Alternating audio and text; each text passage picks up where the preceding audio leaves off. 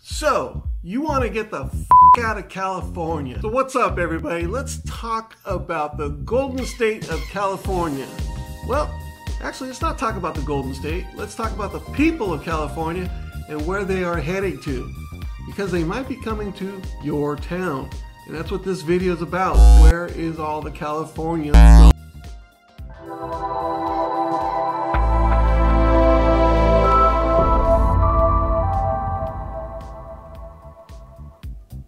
So how you doing today? My name is Steve Arthur. I am a local real estate agent here in the Long Beach, California area and the surrounding cities. This video is about my clients who are leaving California and they're heading to different destinations for whatever reasons they may have. So I put together a video showing why people want to leave California, where they're moving to. So hit that subscribe button, ring that bell for future notifications. And let's get started with this video. I hope you find it useful. Now that California has become undoable to many people, it's something that the California native would never dream of before in the past due to the great weather, the amazing beaches, tons of opportunity, and the never-ending nightlife. Prior to the 1990s, everybody wanted to be here in California. Well, much like those actors that came out here and tried to succeed but didn't make it, went back home, that's what California residents are doing now. Now these days people are leaving the Golden State for a million different reasons. High taxes, housing costs, overpopulation, just you name it, a fear of another reality show breaking out. Now this video is not about how the liberals chased out everybody out of California and made it da-da-da-da. Okay, so we're not going to get into that, so you don't even have to bother leaving a comment down below. So this video is just going to be about how Californians are putting their equity to work for them, that they've owned their houses now for 10, 15, 20 years. So they're letting that equity work for them so they can buy a house out of state to retire in. Alright, so let's just show the top 10 places where Californians are headed to. Number 10, Georgia. Yes, they got weather there. It's a little hot, a little humid, but for the most part, it's pretty good. They've got jobs there. If you're in the film or music industry, they've got jobs for you too. They have incredible cooking there.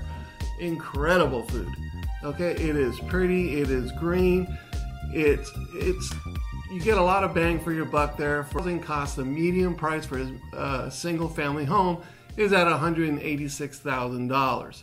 Now, if you're from Southern California and you think that you can't do without the beaches, well, Savannah has some of the best and amazing beaches on the coast, okay?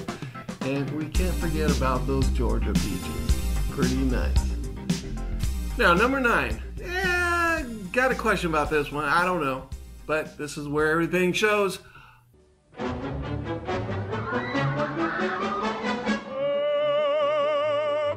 Oklahoma, where the wind comes sweeping down the plain. Oklahoma. Now, when we're talking about Oklahoma, we're talking about mainly Oklahoma City and Tulsa, where they do have good jobs. They have the unemployment rate is below the national average. The median single price for a single family home is at $125,000. So basically in Oklahoma you can get a good job, a good house, and listen to a lot of country music. Number 8, Idaho. They hate us. They always have hated us. I used to work there 30 years ago. They hated me. They hated everybody there. They hated California plates. Now here are the main reasons people are moving to Idaho. You have jobs, low income housing, low crime rate, and amazing scenery. It is a beautiful place to be living, with the median home price being at $265,000. So number 7, Utah. Now why would somebody from California want to relocate their family to Utah? Well, hands down, it's got the 3rd best school district in the nation. And as far as your fiscal stability, it is ranked number 1 according to US News Today. So hands down, it is a great place to raise a family. But just stay away from the Great Salt Lake. It smells like Bigfoot's diaper. Number 6, Colorado. Rocky Mountain High, baby. Now, Colorado has been a migration hotspot since the 1970s. And it's very easy to understand why. Wide open spaces, beautiful scenery, and just a lot of fresh air. It has one of the best economies, and it scores high grades on healthcare. So if you're looking for anything outside of the Denver area, it is very, very cheap. But if you're looking for the ski resort inside the Denver, now that gets very expensive. The median home price being in Colorado at $385,000. Now for number 5 and number 4, we're going to go over to the Pacific Northwest, to Washington and Oregon. Now Californians have been going up to Washington and Oregon now for 20 plus odd years. It started in the early 90s with the music scene in Seattle, the grunge, Eddie Vedder, Pearl Jam, and all that good stuff. I love it up in Seattle. I spend a lot of time up there. But as of right now, they are benefiting from the highest income in the nation, and they are one of 7 states that do not charge individual state income tax. So what you see is what you pay. Their job market right now is booming due to the tech industry right there based in Seattle. But there is so much to do there up in Washington. You have the San Juan Islands, Canada up above. There's camping, there's hiking, there's everything. It is beautiful up there in the Pacific Northwest, with the median home income price being at $381,000. And number 4, Oregon, right down below Washington. Go figure. Those are for the people that didn't quite make it up to Washington, or they got a little tired of Washington. Either or. But Oregon has been overran by Californians now for the past 20 years plus. But just like Seattle now, it has slowed down just a little bit. And let's face it, when we talk about people moving to Oregon, we're talking about 99% of those people are moving to Portland, Oregon. Maybe another 1% we could judge with a fair amount to Bend, Oregon. But for 99% of it, it's going to Portland. I have a couple of friends up in Portland and realtor friends up there, and they are just killing it because there are so many people moving there. They don't have time to sell houses. They're just buying houses all time. The average median income, with the average price of a median home, single family residence in Portland being at $345,000. So it brings us to number 3, Nevada. Now Nevada is a place to go if you just can't afford the California rent anymore, or if you're a construction worker. Now when the economy was bad, Las Vegas did not feel it as bad as other cities. Yes, they did have a ton of foreclosures when their housing payment blew up. They still had jobs.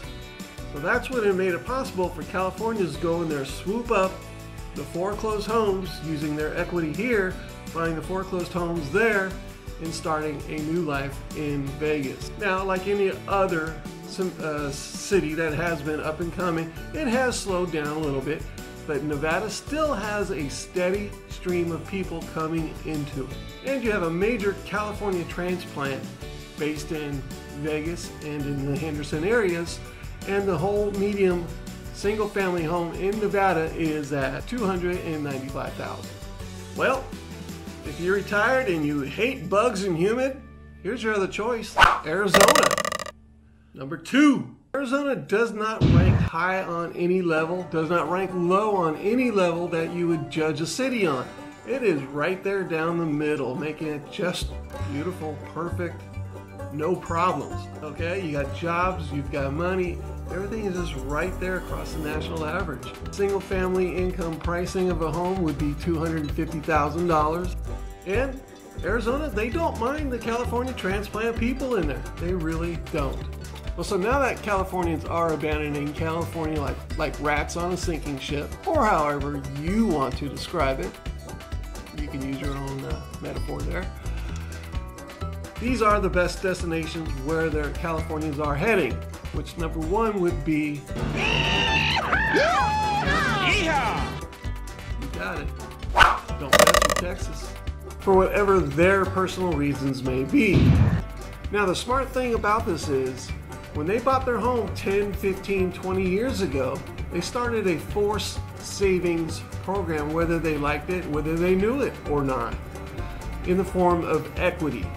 So now what they're doing is they're taking that equity of 10, 15, 20 years long, and they're going to Arizona, they're going to Texas.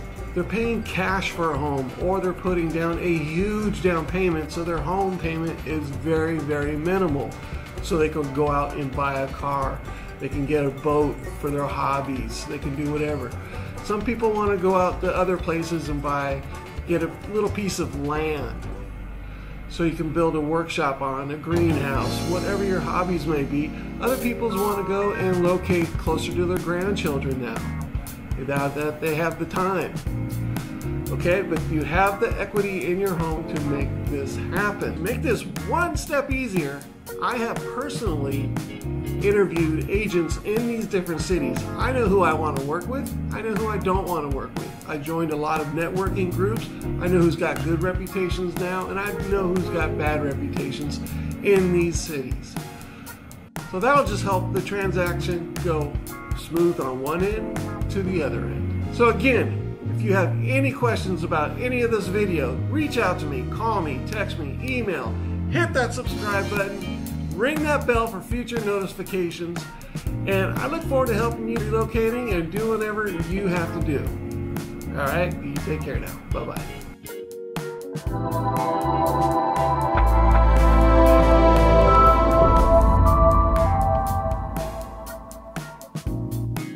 What do you think?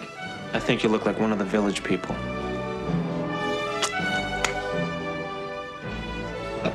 I'll pay for that shirt too. Yeah! Run the ball! Oh!